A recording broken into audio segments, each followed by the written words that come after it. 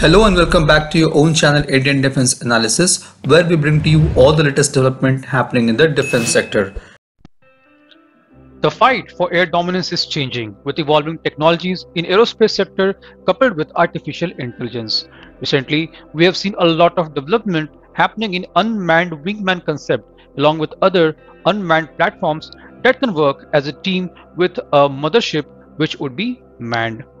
The work on India's indigenous concept called CATs or Combined Air Teaming System is believed to have started in early 2019 under a public-private partnership between HAL and Indian private startup Newspace R&D.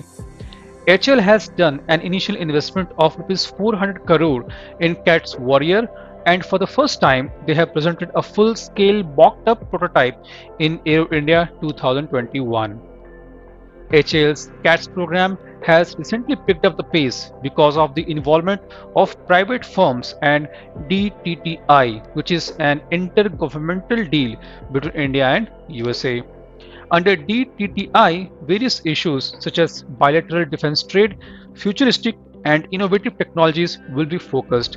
The main advantage of DTTI is that it will remove the bureaucratic hindrance hampering the project timeline.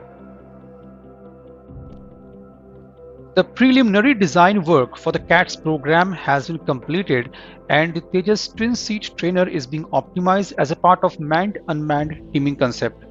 As a part of CATS, future variants of this Mk1A will act as the mothership for air teaming exploitation or MAX and will be modified with additional command and control interfaces for this purpose.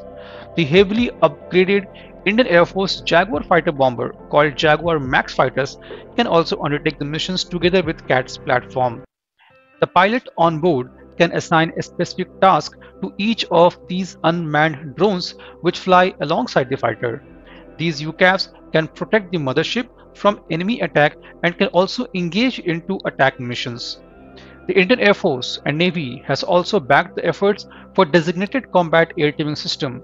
Scale models of CATS are expected to begin testing in near future.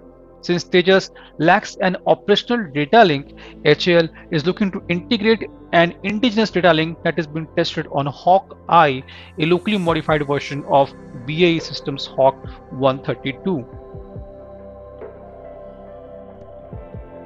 The HAL has showcased 4 major components under CATS program in Aero India Show 2021. They are Hunter, an air-launched wingman; the Alpha, a air-launched swan drone; the Warrior, the loyal wingman; and Infinity pseudo-satellite.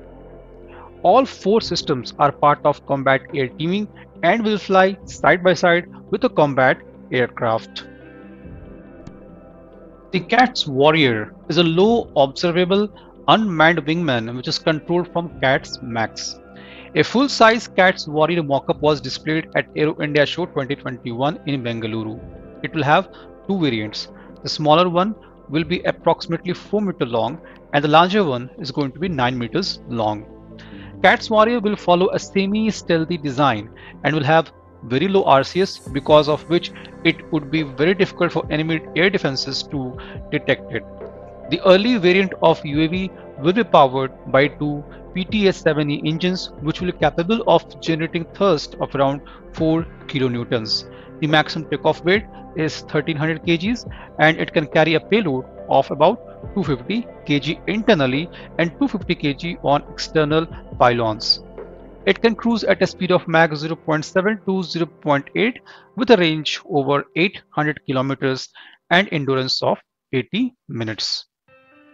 The Warrior drone will have an internal bay where it can carry 2 SAW smart anti-airfield weapons for ground attack. It can also carry new generation close combat missile NGCCM for air-to-air engagement and in self-protection role. The missile is under development by MBDA and BEL. The cost of each unmanned wingman is projected to be just $5 million. As per the latest reports, the CATS Warrior has started its maiden wind tunnel testing and is progressing well on schedule. The first flight of Warrior drones is expected by 2022 and is expected to be ready by 2024 to 2025.